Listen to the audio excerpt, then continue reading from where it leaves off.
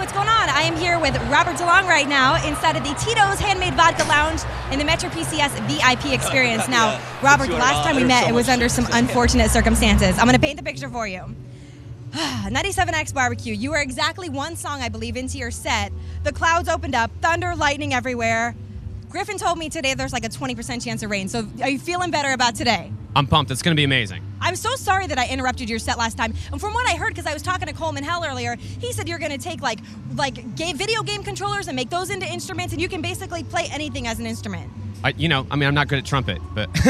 Well, I mean, you're fine with that. Now, I also talked to Coleman Hell. I was getting some inside scoop on you. I know you guys have done a couple shows together recently.